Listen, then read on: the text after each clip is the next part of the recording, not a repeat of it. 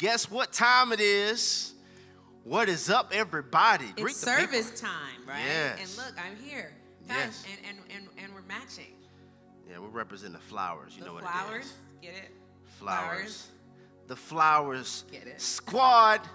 What is up, everybody? No, I I'm hope here that you're tonight. having a wonderful night. I got the rib with me. I'm here tonight, y'all. He didn't brought me up here again. Y'all pray for me. Girl, pray for me. You got oil for this.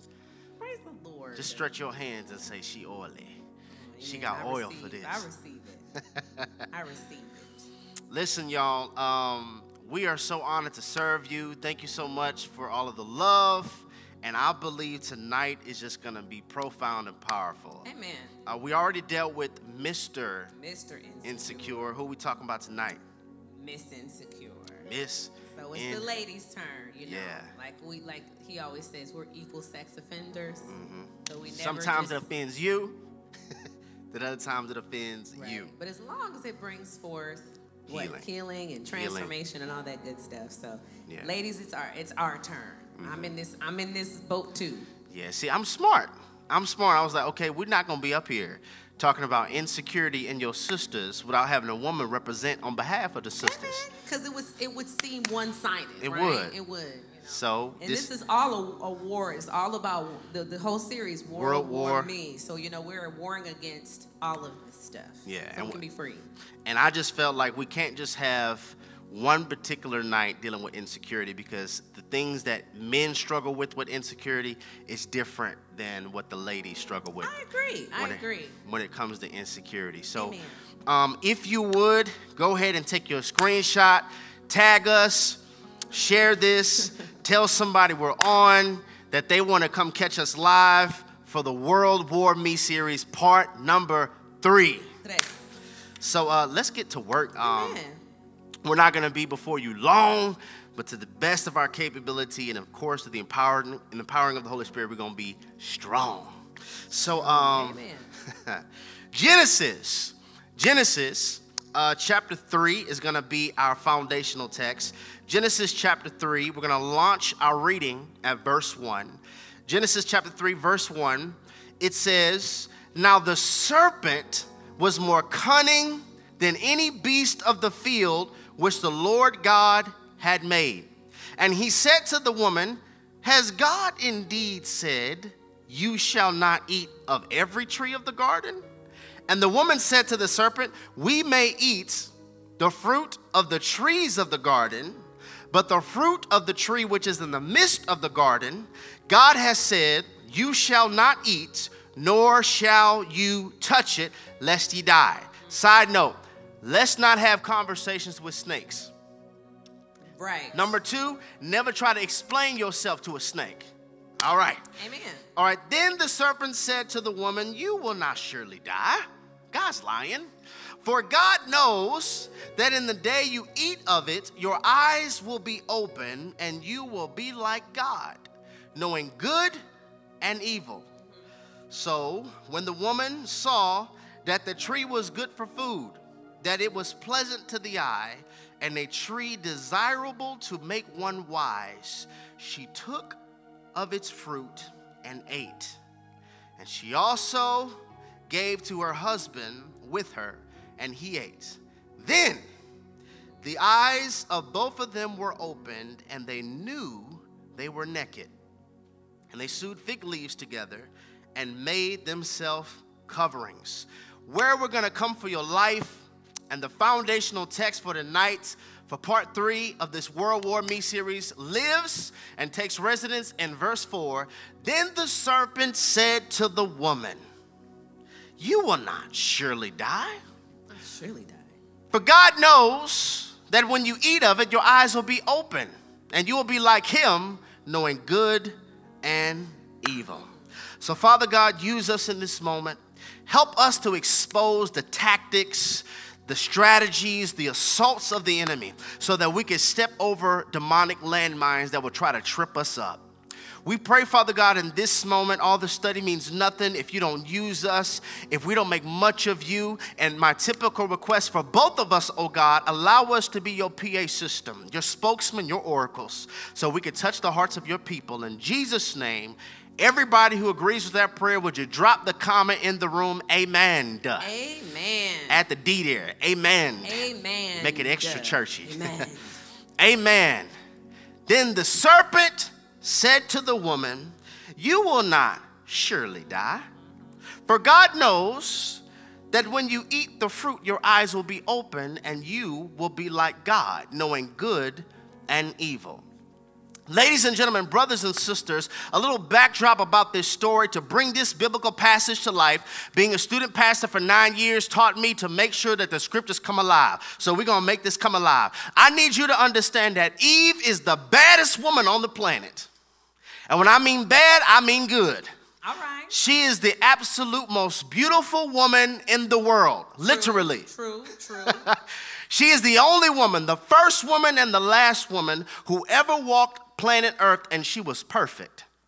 That's true. Before the fall of man, before sin came into the world, this woman is perfect. She was. Flawless. She has no concerns. She has no needs. There's nothing, no sin. She's perfect. There's nothing for her to stress about. Yeah.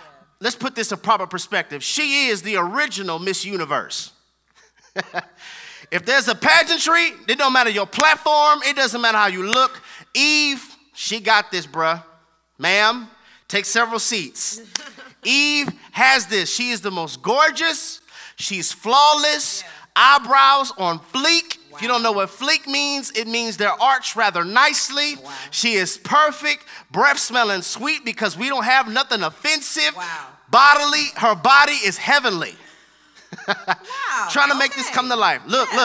Future wives and wives, God is trying to give y'all some notes. He's saying, listen, if you want to have the best alarm clock for your husband, just stand there butt naked. Just stand there. We going butt naked. I'm giving y'all a Bible. Jerry didn't make this up. You really?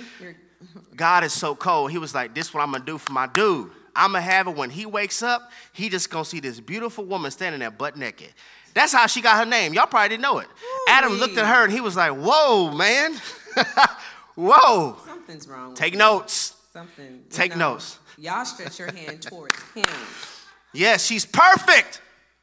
Everything is just right.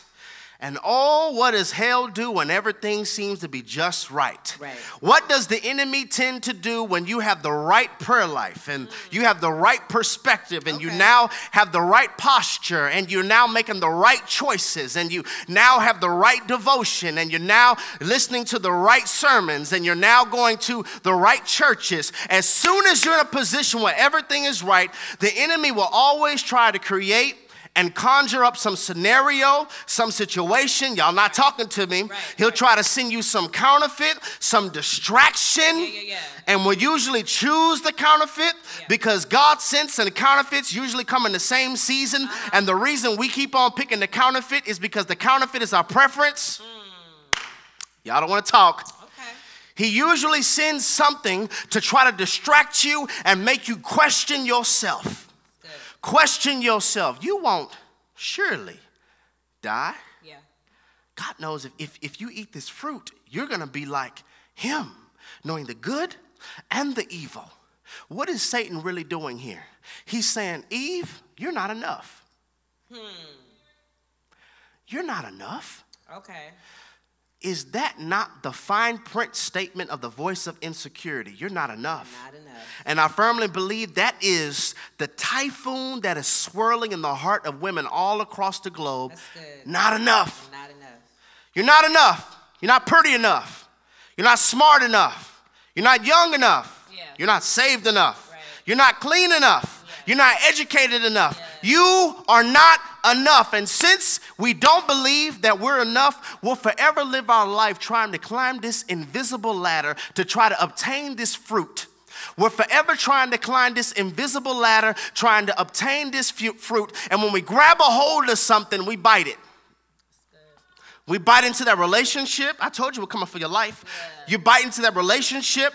You bite into that depression. Yeah. You bite into that marijuana. You bite into that cheap sex. You bite into that hookah bar. You bite into the strip bar. Okay. You bite into things only to find out the aftertaste of this does not please the taste buds of my insecurity. In fact, it separated me from the one who gives me security. Wow, that's good. If the undertone for men, the security in us is to be strong, to be solid, act like nothing hurt, the undertone for women is to try to be enough. Constantly trying to fit in. Yeah. Constantly trying to be enough. What can I do to be pretty enough, smart enough, good enough, clean enough? Yeah. Constantly trying to be enough. Yeah. And she doesn't even recognize she's already like God.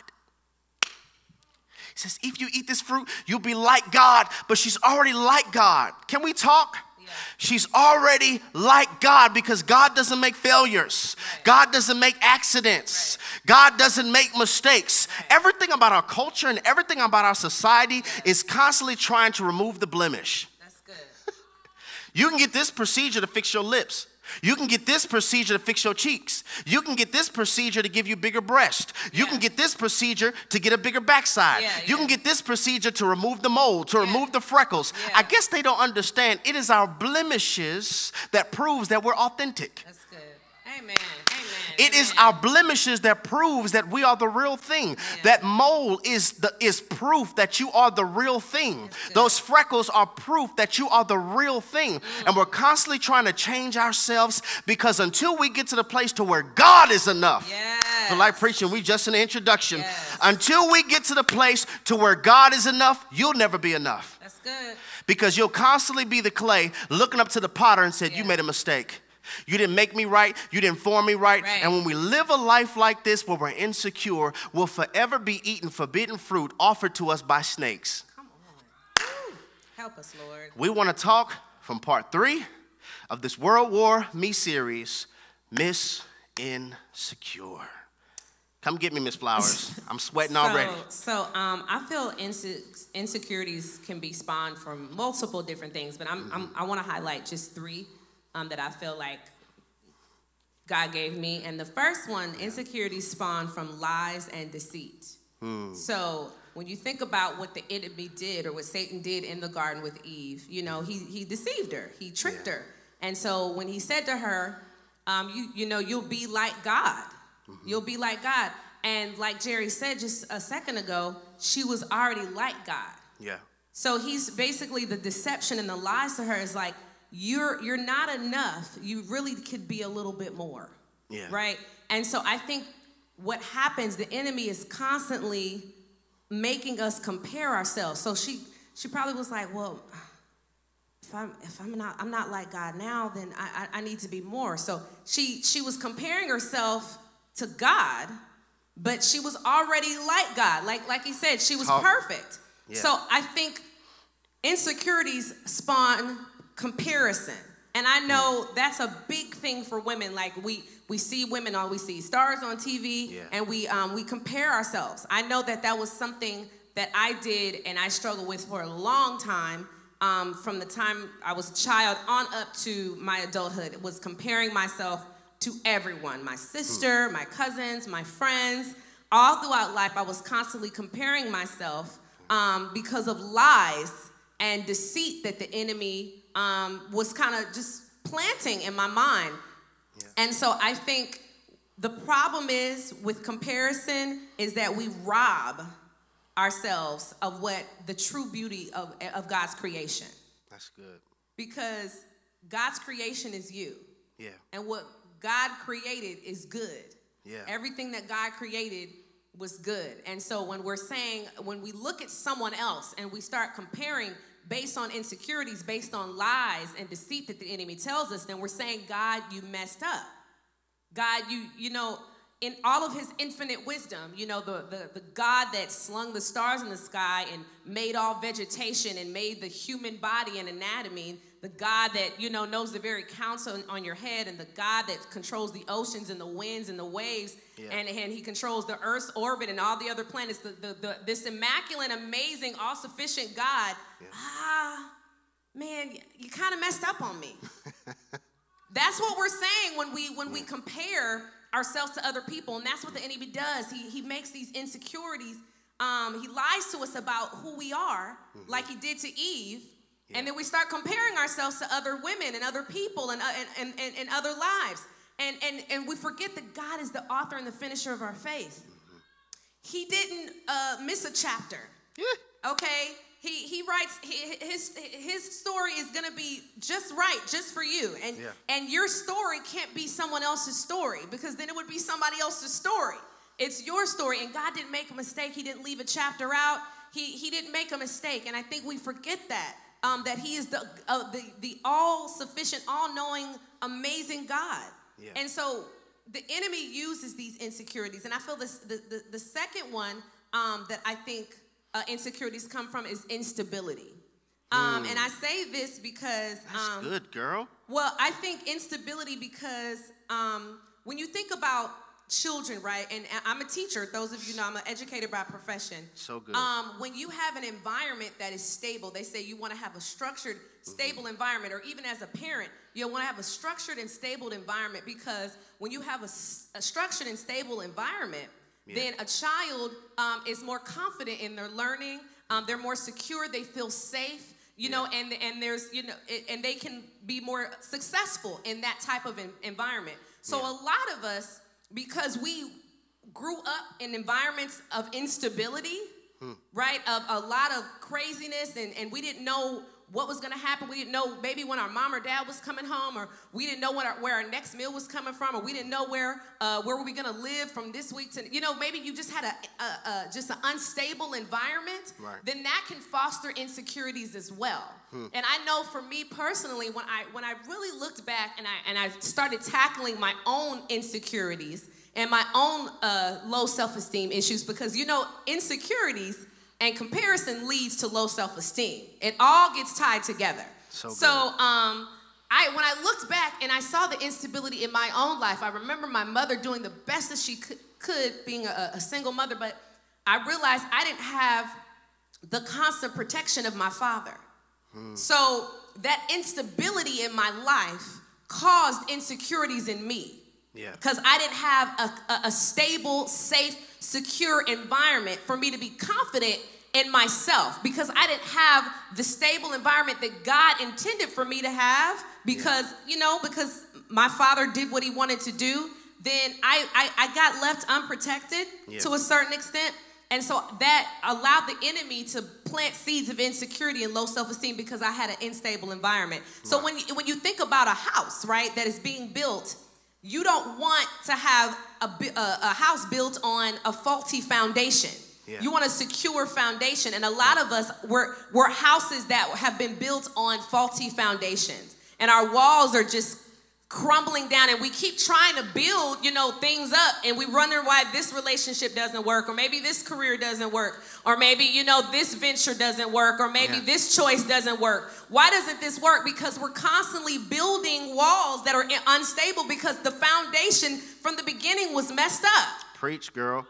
So what has to happen is you've got to go back to the beginning and allow God to start you over and rebuild you. That's why we have to be reborn in him. We have to allow God to remake us, make us over, make us anew, so he can reestablish our foundation, and he can build strong walls, because strong fortified walls. Okay, when you think about a structure or a city, okay, back in the day when they had walls, right, unpenetrable walls, right? They can't be penetrated. When you have walls that are fortified and strong, nothing can get in there, right? Because you've built this strong foundation in these strong walls. And when we allow the word of God, and we build our lives on the word of God, and we allow that foundation to reshape us and reform us so we can build our house, our temple, on something solid, because of the instability that we may have started on, then we won't have those insecurities. Then we can grow in confidence and grow in faith and grow in security, because we know that our foundation is built on Christ. Our foundation is built on him. And so some of us just need to allow God to rebuild us, quite honestly. And then the last thing I know that insecurities are built from or spawned from is rejection. A lot of us is like, you may not even have had a whole lot of those insecurity issues, but that man rejected you. That relationship, that ex-husband, whatever you went through that made you feel like I made the mistake, or I'm the one that's messed up, or what's wrong with me, or why did he leave me, or why did he walk out, or why do they keep doing this to me, or why did this happen? Because you've been rejected. The enemy has made you feel like you're not enough and made you feel insecure. So you may find yourself doing things over and over again, and you keep repeating this vicious cycle because you keep getting rejected. And when we really need to understand that God has already accepted us. He's already accepted you, and he will never reject you. And if we find our acceptance in Christ and his love and if we find ourselves in his arms, and if we go to that place in him, then you can be made new again, and you can be confident in who God's created you to be. I really struggle with that my whole life. Like, everybody's prettier than me. Everybody's smarter than me. Everybody's better than me. Everybody's skinnier than me. Everybody's smarter than me. Everybody is more talented than I am. I struggle with that for years and decades. Constantly comparing myself, feeling insecure, knowing that I had an unstable environment. But when you meet Christ and you allow him, seriously, when you allow him and you allow him to wash you with the word of God and believe what the word of God says about you, that you're fearfully and wonderfully made. He calls us his workmanship, and that he didn't make a mistake on you. And when you just really realize that the word of God is truth and not accept the lies of the enemy anymore, then you can walk in power, and you can walk in confidence, and you can walk in strength, and you can walk in stability because you found your solid rock in Christ. You said something so powerful. We're going to touch on it a little bit in the message, but I think a lot of us don't recognize that insecurity is due to what we believe. And security is also due to what we believe. Amen. If we can learn to unbelieve the lie and learn to fall in love and believe the truth, we'll loosen the grip of insecurities hold on us. Amen. And you said something I was thinking about, two things I was thinking about. First, when you was like, insecurity breeds forth, it comes from instability. I was thinking about the time when we were having our daughter, and we were like, everything that could go wrong went wrong. Oh, everything that could go wrong, umbilical cord wrapped around her neck, heart rate dropping, everything that could go wrong went wrong. It was like a scene from a movie. We're in this room, and our doctor comes in, and I think she said, what, stat or something? She said some word. She said something. It was like, yes. And it was like 15 doctors burst in the room. Nurses and doctors and nurses. It was like 10 of us all running down the hallway. I don't know what's going on. We all running down the hallway, and our doctor's on the edge of the bed. We know now she was literally pushing our daughter back and my wife because the more she was coming down, the more she was being choked by the umbilical cord. Yeah. And so we didn't know all this at the time. We're running down the hall like a scene from a movie, and they go in this room, and it's like, yeah, let's go, let's go. And the doors, and I'm about to come. She said, no, you can't come in yet. You have to put these on. We'll come right back to get you. Door shuts. In that moment, just standing outside that door, the only foundation I had was my prayer, my belief. Amen. That was it. Now, that, like, when the Bible says the ungodly have no hope, that statement just hit me right then and there. What if I had no hope that God heard my prayers? What if I had no hope that God will work this out? What if I had no hope that all things will work together? In that moment, all I begin to do is say, God, you heard my prayers. I've laid my hand on my wife's stomach every single night. I prayed over my child, and I thank you that all things will work out. Yeah. I don't know what else to do. And so a lot of us, the reason you're so stressed is because you have nothing to hope for because you don't have faith in anything. In that moment, what kept me was my prayers and knowing that God heard me. And so now, of course, our daughter, 6 years old later, but just that moment of, okay, God, I know you hear me. Yeah. It just made so much sense. The insecurity that tried to grab my heart in that moment, it really couldn't because I had faith in what I prayed for. Amen. I have faith in what I prayed for. When she was talking about rejection, I think a lot of us are mislabeling protection as rejection. See, some of us need to be giving God praise right now. Let me just put this in the room. What if it would have worked? Woo! Listen. All this stuff that you tried, what if it would have worked? Listen.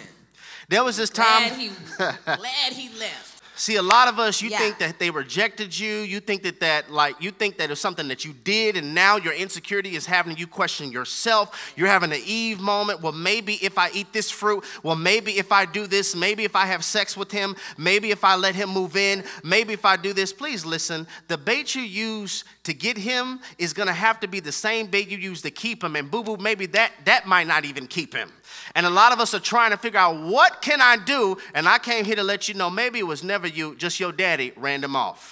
See, I wish we had a sanctuary full of people right now, because right now we be tearing the church up, because I would say, somebody give God praise that he ran them off. Ran them off. It wasn't your fault. It wasn't nothing you did. It wasn't nothing you said. God ran them off. Maybe you're so insecure because you're mislabeling protection as rejection. That's good. And did you want to read this real quick, your scriptures? No, it's just, I understand that what helped me when it came to my insecurities, and what still helps me to this day, because the enemy is constantly going to try to lie to you. He's the father of lies. He's the father of deception. Right. So he is going to constantly try to make you feel like you're not enough. Right. Like you're not good enough. Like you can't do it. Like what you do is going to fail. Like who's going to listen to you, or who's going to love you? Like he's constantly lying to you. Yeah. And so you have to combat the lies with the word of God. Like there's no other way to defeat him than through the word of God. Yeah. The word is powerful. The word is him. Like he is the word. Yeah. So when you are speaking into yourself, when you're speaking the word into yourself, you're speaking God into yourself. Because he is his word. You're speaking the power and everything that God contains in yourself. Yeah. So, I mean, I know there's just a few scriptures. I know that Genesis 1:26, then God said, let us make man kind in our own image and our own likeness. So we have to remember, like, he didn't make a mistake. Yeah. Like Eve, like, you're made in my likeness. You're made like me. Okay? And then, for he chose you, this is Ephesians 1:4-6, for he chose us in him before the creation of the world to be holy and blameless in his sight. In love, he predestined us for adoption to sonship through Jesus Christ, in accordance with his pleasure and will to the praise of his glorious grace, which has freely given us in the one he loves. So we have to remember, like, we're adopted, we're joint heirs with him. Like we are in the bloodline of Jesus Christ. Like we lack nothing as long as we have him. Yeah. There is nothing that we don't possess if we have Christ. Yeah. And that's why you have to speak the word of God. Whenever the enemy tries to lie to you, no, I am the head and I'm not the tail. I am fearfully and wonderfully made. Yeah. I am above and not beneath. I am his workmanship. Like you have to keep speaking the word, because the enemy is going to keep speaking those lies, okay? And eventually, if you resist the devil, then he'll flee, okay? Just like he did with Jesus, okay? He kept speaking those, trying to use the word against him, but then Jesus was like, nah, don't tempt me. And then he fled, okay? So you have to keep speaking the word of God over yourself. Yeah. Women of God, speak the word over yourself. Yeah. Because there's always going to be something that's going to make you feel insecure, okay? Yeah. Here's the thing. There's always going to be somebody that can do the job better. There's always going to be a more prettier woman. There's always going to be, somebody that's smarter. But here's the thing. Can't nobody beat you at being you. Talk. And that's what I think a lot of women, and that's what I had to learn. Like, God made one Tanisha Flowers. Okay, I'm the only one. I'm the original on this earth, and God made no mistakes. So when you own that and you walk in that with confidence and power, listen, nothing can stop you. Yeah. Nothing can stop you. Nobody can beat you at being you, and you can't beat nobody else. Yeah. Okay, and God placed you on this earth specifically to do something, and that nobody else can do what you were called to do on this earth. Yeah. So when we walk in the power and the might that God has called, like, what can we be? What should we be insecure for? Yeah. We have power. God has given us the power to overcome and to tread upon serpents and scorpions. He's given you all the power that raised Jesus Christ from the dead. Like, what do we have to be afraid of? Yeah. What do we have to be insecure about? What do we don't have to, like, we have God on our side at all times. Yeah. So there is nothing that we should be afraid, not confident in, or insecure. Now, there's nothing wrong with seeing somebody and admiring them and saying, man, you know what?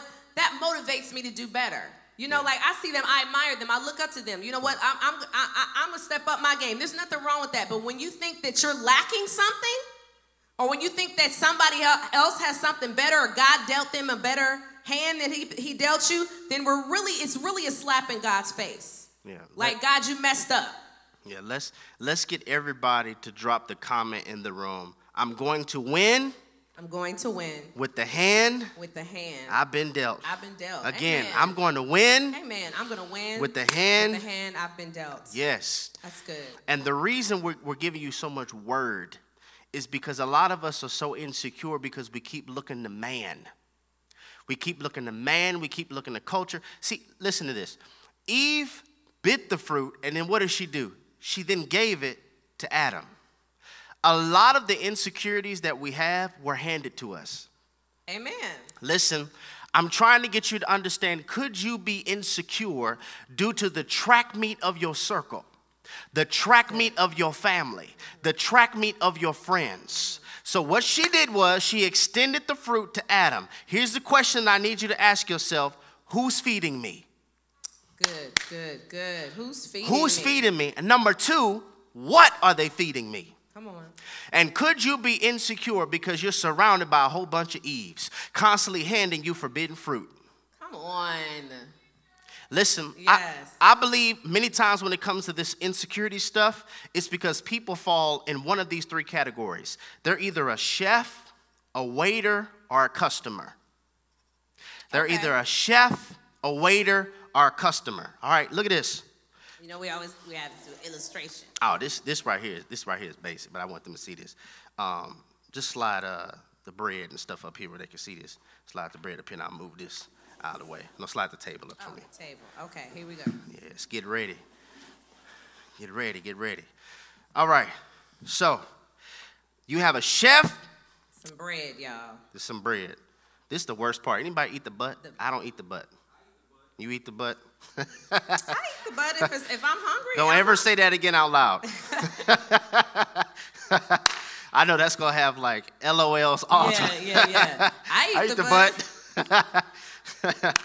Oh, Lord help.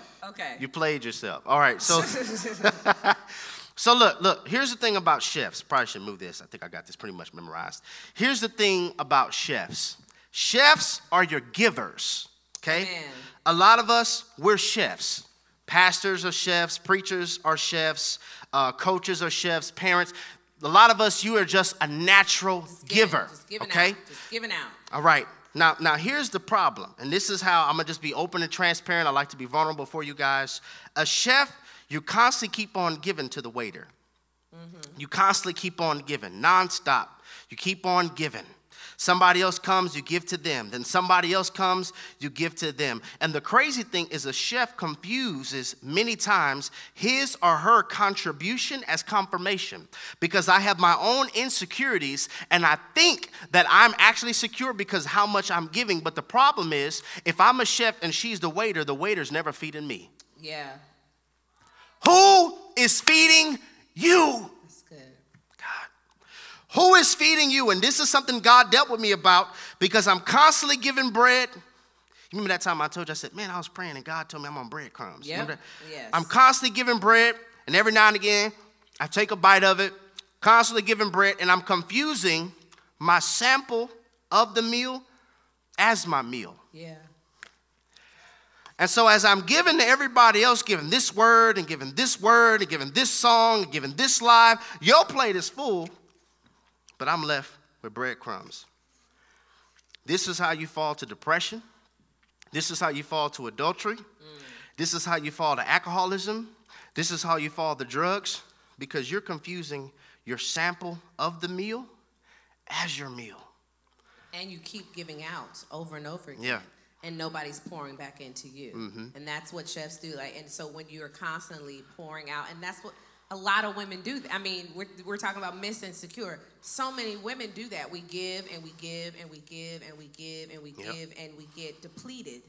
and we feel like we're not enough because nobody's ever giving back to us, and or we don't even allow it sometimes, or we're in the wrong type of circle where people keep, you know, leeching off of us, and so we're constantly being pulled on, we're constantly being pulled from, and so if you don't pour something back into you, if you don't have someone pouring into you, then you're gonna be depleted, and you're gonna feel insecure, you're gonna feel weak, you're gonna feel not good enough, you're gonna feel not confident.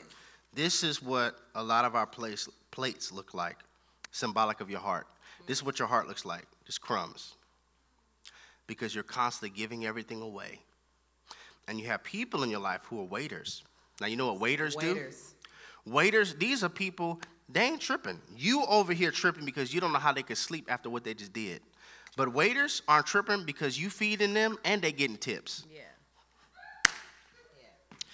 Look. You got more? Let's switch out. I'm going to have you be the chef. I'm going to be the waiter. Okay. So this is how waiters look. I need more. They need more on table 6. Come on, more? Okay, here you go. I need more. All right. More on table 5. More. I need more. I need more. Now, I'm so caught up with taking from her that she doesn't even recognize that she has nothing to get. Nobody's giving her anything. Yeah. And I'm cool because the more I take from her, the more tips I'm getting. Right. And so I'm making, see, listen, if you understand this about a restaurant, the chef is where the fire is. Yep. The chef, they're back there cussing. Number 4, we need more sauce. Yeah. We need more bread. We need more butter. Yeah. Hey, you messed up on this order. The life of a chef could be stressful. It can be. Because they're so caught up with giving. Right. But nobody is feeding them. That's so good. And waiters, many times, they're not bad people. The only time a waiter becomes a bad person is when you don't have a chef. See, if she has a chef, I could have a friend who's a waiter because I got somebody feeding me. The problem is when nobody's pouring into me, when nobody's giving her affirmations, when nobody's telling her great job, when nobody's telling her those flowers look so good on you, pun intended, when nobody's telling her that your hair is gorgeous, when nobody, and then on top of that, she's not telling herself. Yeah. Chefs, waiters, you know what customers do, right? Customers just take and tip. Yeah. Take and tip, take and tip. And so a lot of us, because nobody in your life is feeding you, but everybody in your life is taken from you. This is how your life looks. Breadcrumbs. Know why you're so insecure? You're not feeding your mind. You're not reflecting on all you have because you're giving all you have away. And a lot of times your chefs, they constantly keep pouring for others and watching them drink while they're dying of thirst. Because your applause for me and your acceptance of me has given me significance because I don't know who I am. Yeah. I don't know who I am. I don't understand that I'm already like God. Yeah. And so I'm constantly trying to please everybody else because if maybe he accepts me, maybe if mom sees how hard I'm working, maybe if my boss sees how good I'm doing this, maybe if they notice all the weight I've lost, maybe if they notice I cut my hair, and then you get so upset that nobody notices you because you really think that other people are going to notice everything you're doing, but you haven't noticed the fact that God notices you. Right. Yeah. God notices you. And so your life, many times, you're giving away stuff that you should be keeping for yourself. It's okay for you to be a giver, but are you keeping your peace of mind too? Right. It's okay for you to give, but are you still having love in your heart too? Right. Or do you believe the lie somebody told you you're hard to love? You're hard to love. So now you're so insecure because you had somebody counseling you who was a waiter. It's constantly taking things from your life. This is mine. This is mine. And what's worse was when you lie and say, at least it makes them happy, but you're not. Right. And that's what the enemy, that's the lie that he continues to perpetuate, that you're not enough. I mean, that's what we said at the very beginning, that you're not enough because you've been so depleted. Yeah. And so God wants all the ladies that are listening tonight to know that you are enough. He made you enough. Yeah. You're not lacking anything. We all can be better, you know, like growing, and we're constantly being pruned and made better through the Word of God. But the world standards, is what we should not compare ourselves to. And that's what the enemy wants you to believe that lie. It's comparing it to the world standards. But when we compare ourselves to God's standards, as long as we have him and we're walking in him, we have and are everything that we need, honestly, like, because we have him. And so I just encourage a lot of women, from someone that dealt with a lot of insecurities, fall in love with God and fall in love with yourself. It's really important. Like, love yourself, because you will continue to deplete yourself and give yourself and give yourself and give yourself if you don't love yourself enough. Because you're thinking, you know, if I just keep giving and giving and giving, maybe they'll love me more, or maybe they'll accept me more, or maybe they'll like me more, or maybe this will fix this. And you keep giving and giving and giving of yourself until you're depleted. But when you love yourself, you're never going to give somebody so much of you that you don't have enough for you. That's just the truth. Like, you have to be good. Even as a wife and a mother, I have to remember, like, I got to be good with me up here, because I can't give to him. I can't give to God, right? I can't give to him. I can't give to my children. I can't give to the world if I'm so depleted, because I'm giving and I'm giving. And then the enemy may say, look, you can't get this right. You're not good enough. You keep messing up. You can't organize. You can't plan. Look at your house. Look at, like, you know, your children acting like this. Look, man, you keep getting in arguments with your husband, so he'll keep making you feel insecure because you keep giving and giving and giving. And but still, you got to stop and say, no, I'm enough. I'm built for this. I got this. My foundation is built on Christ. So he's given me everything I need. Okay, I don't have a faulty foundation. I have a solid rock. I have a solid foundation that my house is built on. And and God made me exactly, he put me exactly where I'm supposed to be. I love who I am, and God is going to give me the strength and the wisdom to do everything that he's called me to be. Okay, so I just want to remind you all, love yourself so you won't allow the enemy to keep lying to you. Because he will if you let him. And that's what the Lord had convicted me of. It was like, man, you spend so much time giving bread, but you're not allowing me to make sure that you're fed. And a lot of us are used to living life on fumes. When your gas light comes on in your car, what do? Keep riding. And a lot of us, that's how we are in life. On fumes, I'll make it. On fumes, I've been here before, I'm good. On fumes, I know my car, I'm good. And God is saying, I don't want you to be, I'm good on fumes. I want you to be fulfilled. And so how do we get free from this? I want us to really consider this. The cure is belief. The grip is unbelief. Okay? The cure is in belief. The grip is in unbelief. All the time in church, a lot of us saying the devil is a liar. But I have a question. Are you saying the devil is a liar but then treating God like he is? Somebody, I know you felt that all in the neck bone, right? All up here. You're saying, yeah, the devil's a liar. But you're treating God like he is. Look at this. Psalms 139, verse 4. It says, I will praise you, for I am fearfully and wonderfully made. Marvelous are your works, and that my soul knows very well. Do you believe that? Or do you believe it's a lie? Romans chapter 8, verse 28.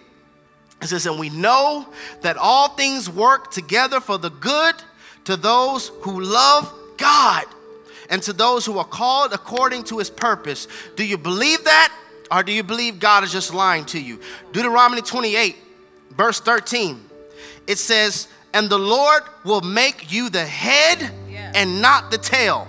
You shall be above only and not beneath, if you heed the commandments of the Lord your God, which I commanded you today, and are careful to observe them. So God is saying, listen, you the head and you not the tail.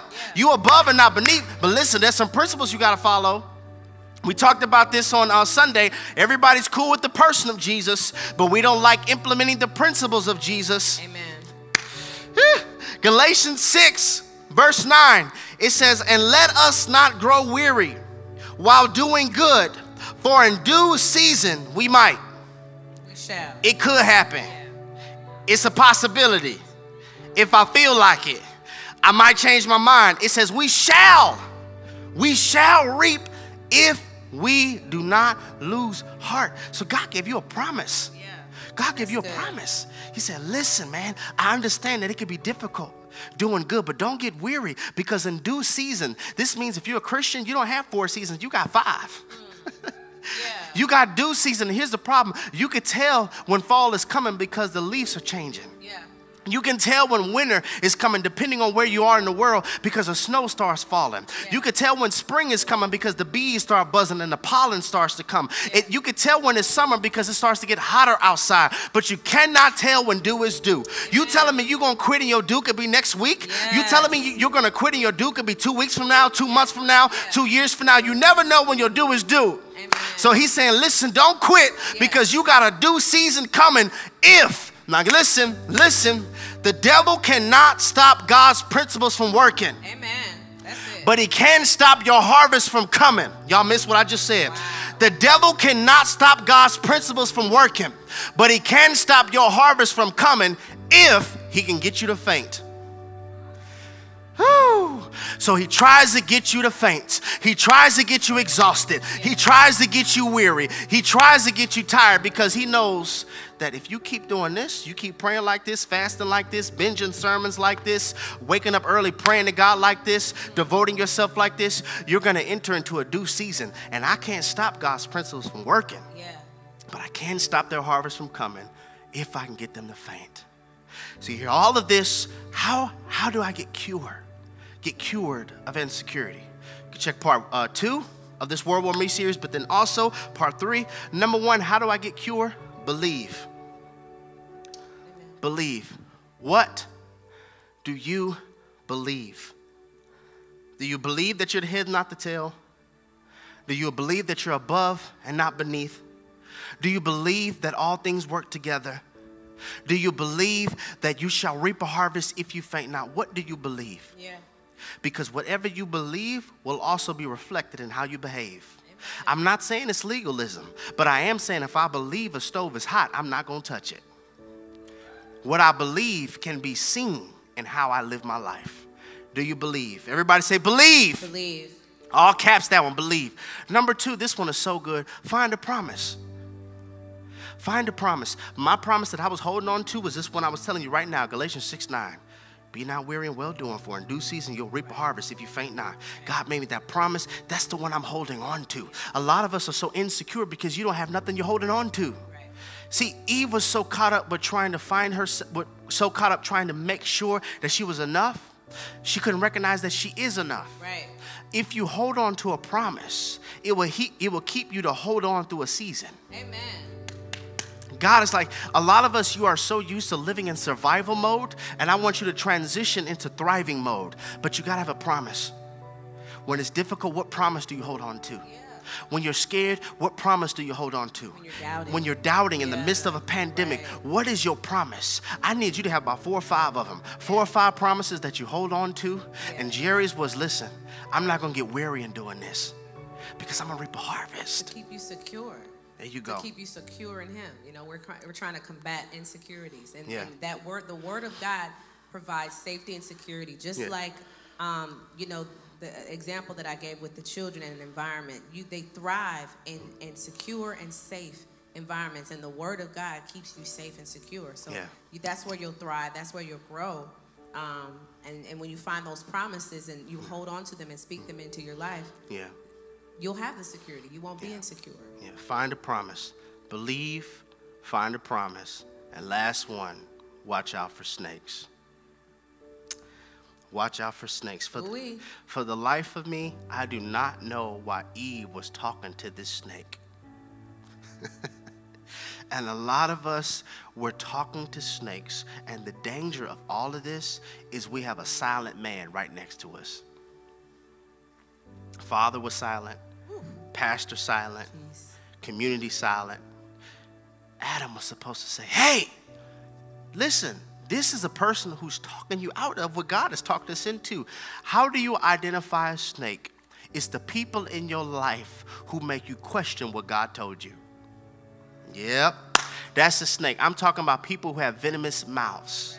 Girl, I heard. Girl, I heard. How you always heard? Who told you? Girl, you know this. You know, why are you doing this? Or are you sure you should be doing it? Like, why?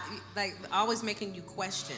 Yeah. Those are snakes. They're making you question something that God has maybe placed on the inside of you, or a promise that, a calling or an endeavor that God placed on the inside of you, but they're making you doubt. Yeah. And that's what breeds insecurity as well. Yeah. So, man, watch out for snakes. Step on them snakes. A snake could shed its skin, but it cannot shed its nature. And the nature of a snake is to constantly talk you out of what God is talking you and has talked you into. So, God, we pray, help us to be able to recognize that you're enough. Instead of trying to climb this ladder to obtain forbidden fruit, biting into things, relationships, drugs, substances, pornography, stripping, biting into things only to discover that they didn't provide me security, but they removed me further and further away from the person, from you who give true security. Help us to understand that you are enough. You make no mistakes, no flaws, no failures. And let us not give in to the culture that's constantly trying to remove blemishes. Let us fall in love with who we are. In love with who we are. Let us stop being clay and saying, Potter, you made a mistake. Help us to put our trust in you, our love in you. And let us, God, not be surrounded by waiters and customers, God. Even though we're giving, help us to also be fed. Fed by your word, fed in community. Feed us, oh God, so that we won't live our life on E. We put our faith in you, our belief in you, our trust in you. We'll hold on to a promise and give us the wisdom to watch out from the counsel of the enemy in the form of a snake, which is a person that's trying to talk us out of what you talked us into. In Jesus' name we pray. Amen.